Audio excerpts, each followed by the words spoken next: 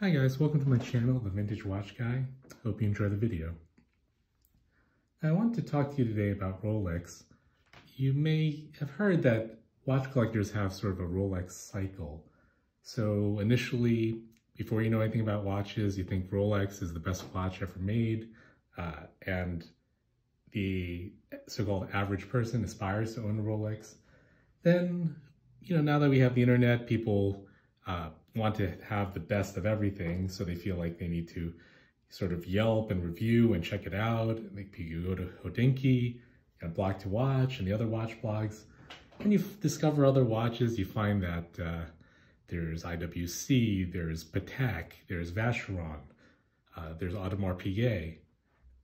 Then you feel that, oh well, maybe Rolex isn't a connoisseur's watch. Everybody loves Rolex. Everybody appreciates Rolex, and you think, well, Rolex is, in your mind, it becomes sort of a common thing, not something a connoisseur wants. And, someone who really gets into it, buys some watches, gets burned by some complicated watches that are unreliable and have expensive repairs, and then end up eventually going back to Rolex. Well, I think that is very true. Certainly happens to a lot of people to some extent. Happened to me as well. That's why I wanted to share with you some information about the history of wristwatches and what about Rolex makes it special or important. So in the beginning, the world had pocket watches. Pocket watches, you can see they're relatively large, and they were what a man had. A man had a pocket watch because a man needed to be precise. People who had precision jobs, like people who ran the railroads, where it was very important to be on time so that the trains didn't hit each other and that the passengers were happy, they had wristwatches. They had pocket watches. And so wristwatches weren't really something that were considered a man's item. They were sort of like baubles. They were a bracelet. They were decorative. It was for women, it was considered sort of a piece of jewelry or a piece of fashion. And because they were small, they're unreliable. If you compare the size of a wristwatch to a pocket watch, you can see this is a Rolex Oyster, this is a pocket watch. And you can see the pocket watch is much larger. Therefore, the balance wheel inside, which is the beating heart of the watch, is much larger and can therefore be much more precisely made. So, enter Hans Wilsdorf. Hans Wilsdorf is the legendary founder of Rolex. He was a German orphan who was supported by his uncles. They were a wealthy family. He went to several different boarding schools. Eventually, he found his way to England. England at that time, or Great Britain, in the early 1900s, ruled the world. It had colonies overseas. It was really the first wave of globalization. The sun never set on the British Empire, and a lot of people who wished to make their fortune moved to England at that time. So he initially started as a British agent to a Swiss company that made watches and found himself very fascinated by precision and timing. His job was to wind the pocket watches and test them for accuracy.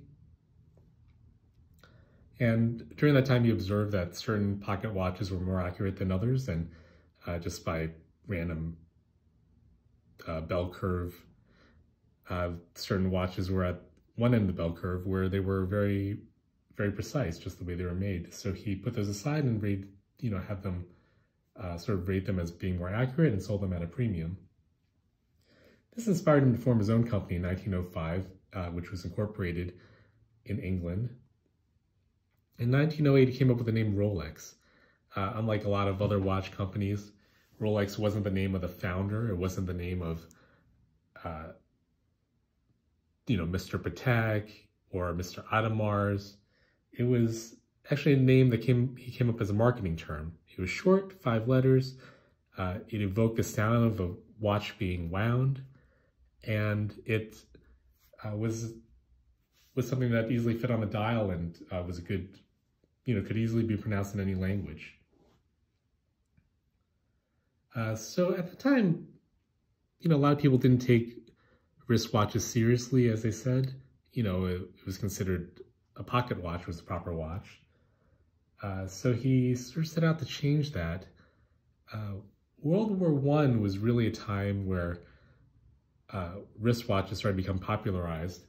I don't have an example of this, but I have this book, Legendary Wristwatches. Really recommend it. They show an example here of something called a trench watch. Get that in the center there. A trench watch is something that looks like a pocket watch, and a lot of times it was a woman's pocket watch, a small pocket watch. And they added these sort of thin wire lugs that were welded onto the case, and they were brought to the front during World War I for officers to wear during battle, because it was not convenient to pull a pocket watch out of your pocket, click it open, look at it. And at that time, war was becoming more precise. Your attacks, when you went over the trench and went to attack the other trench, everyone had to leave at the same time because a lot of people were going to get hit by machine guns and people were going to die. So it's important that you send a large wave at the same time. So officers need to coordinate the timing of, first the artillery shelling and then, over the top. And it was much more convenient to have a wristwatch in order to do that. Another feature of these kind of watches, you see it almost looks like a pocket watch. You see there's a hinge here, like a pocket watch has. A crown for winding. And, as I said before, the thin wire lugs, the strap. And you can see also that the numerals have a heavy layer of radium, as well as the hands. You see these, what are called cathedral hands. And the radium helped you see the watch at night. This is before they appreciated how dangerous radium was. So,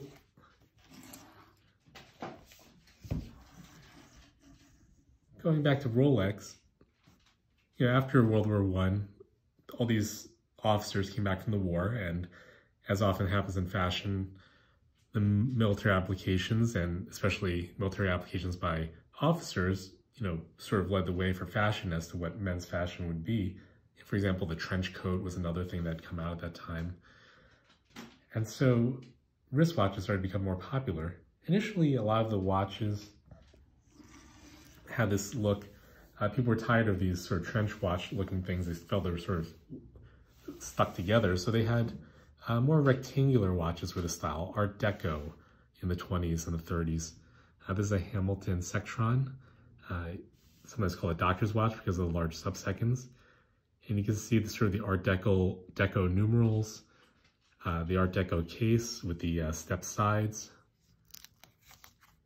And the rectangular case made it very distinct from the trench watches of that time that had preceded it.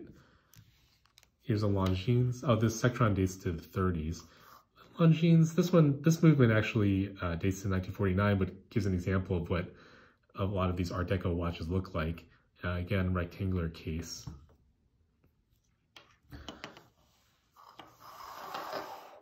So going back to Rolex, the problem with rectangular case is that it's very difficult to get them to be waterproof. If you look at the back of a lot of Hamilton Sectrons, for example, you see that that the edges especially tend to get worn down and water can leak through. Rectangular cases just naturally are not prone to being waterproof. So Rolex, had a few different things that were making it hard for wristwatches to be adopted. One was accuracy. Again, pocket watches were larger and perceived as more accurate. Another one was that pocket watches were worn in your pocket. They were very protected. They'd sit in your vest pocket. But wristwatch, it's exposed. It's out there on your wrist. It can rain. You may need to wash your hands, and water could get into the movement and cause it to rust. So these two things, accuracy and waterproofness, were the big impediments, and Rolex was a big pioneer in both these areas. In both instances, it wasn't the first company to come up with a solution, but it was the one, much like Apple today, that came up with a user-friendly, easy-to-use solution. So the first real waterproof watch was something called the Omega Marine. Let me see if I can find a picture of it.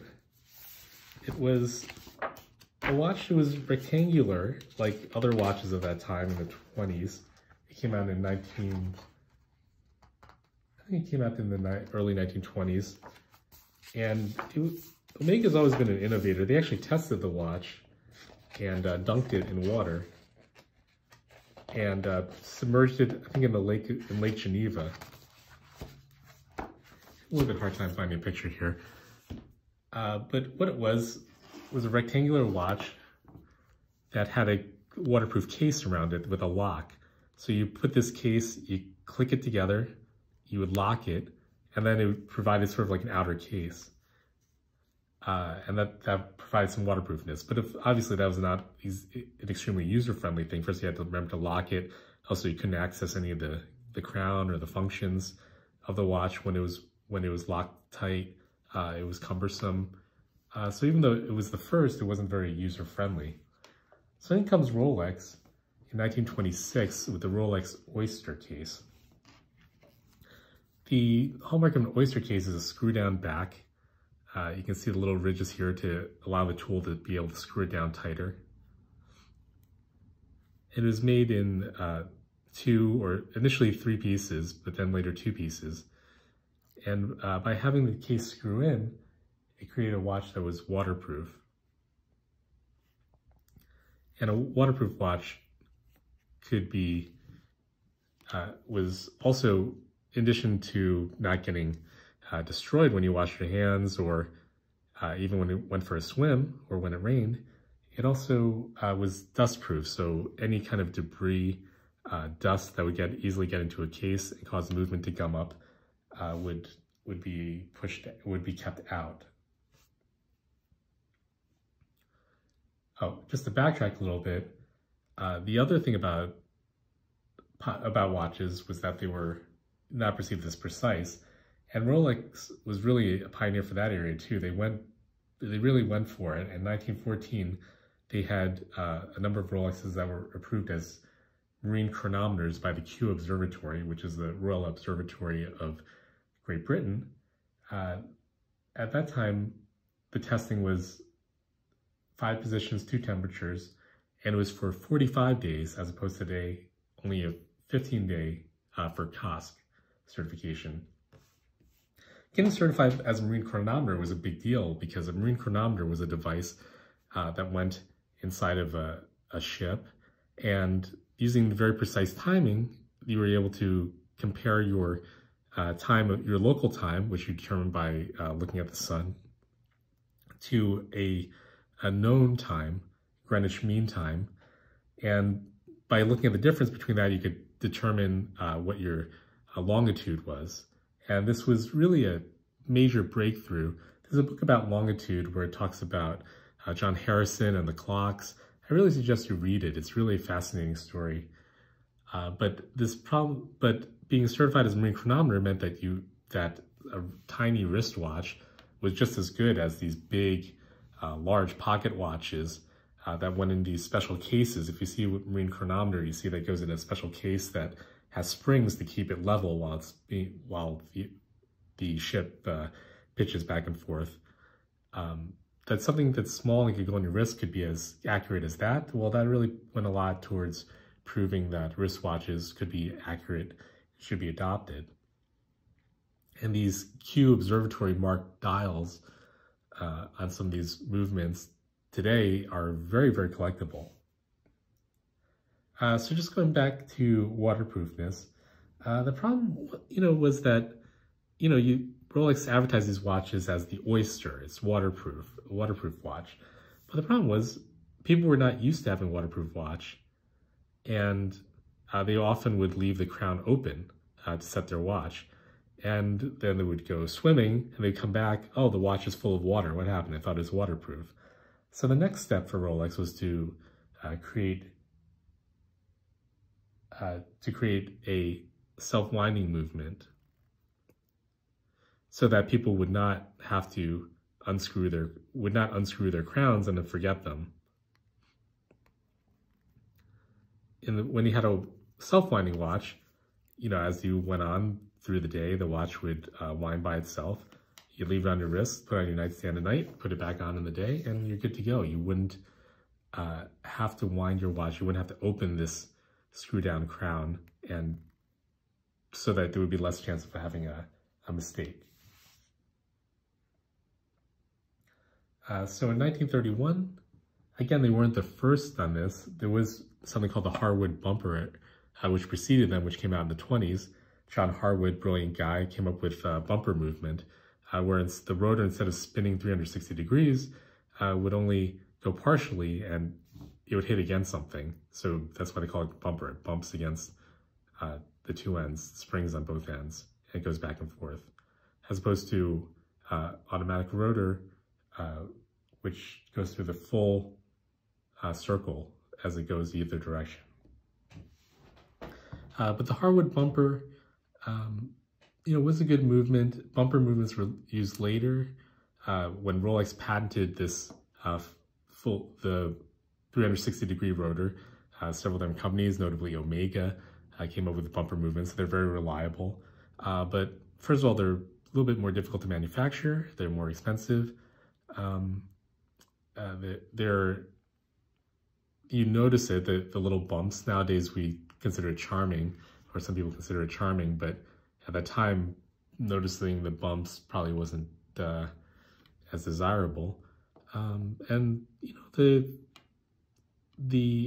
dominance of the 360-degree rotor and its ultimate superiority is really shown by the fact that very few bumper movements exist today, and almost all of the automatic wristwatches have adopted the same kind of 360-degree rotor.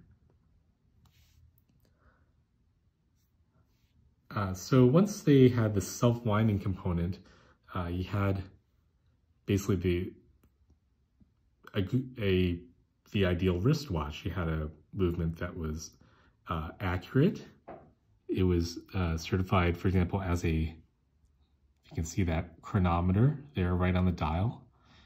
It was branded Rolex, there's the crown, and it had an oyster case, so it's waterproof, with a screw-down crown, suitable for swimming, and at the same time, it was also self-winding, so you never really had to open that crown. It was very user-friendly. You wouldn't forget and leave the thing open. And their marketing was really shown off when they sent Mercedes Gleitz, who was a British woman who was the first one to swim the English Channel. And the first time she swam it, it seemed like there weren't enough people to verify that she had gone. So she had to swim the second time. And the second time, Rolex got wind of this, and Hans Wilsdorf had her swim with a Rolex oyster around her neck. She didn't wear it on her wrist because she thought it might obstruct her swimming. So she wore it on a chain around her neck, and she almost made it across the English Channel. Just off the coast of France, she needed to be rescued. But the next day, Hans Wilsdorf knew it would be all in the papers. Mercedes Gleitz had swum the English Channel, and she swam it with a Rolex oyster around her neck, and she said it worked perfectly. So that was sort of one of the early times that Rolex really advertised itself as a sports watch, in that instance, a swimmer's watch. And, the Rolex to me has always been that the watch, has its characteristics that are shown by this what's called a bubbleback. It's called a bubbleback because the back protrudes, because the automatic winding movement is sort of attached to the back of the main movement with the rotor and such.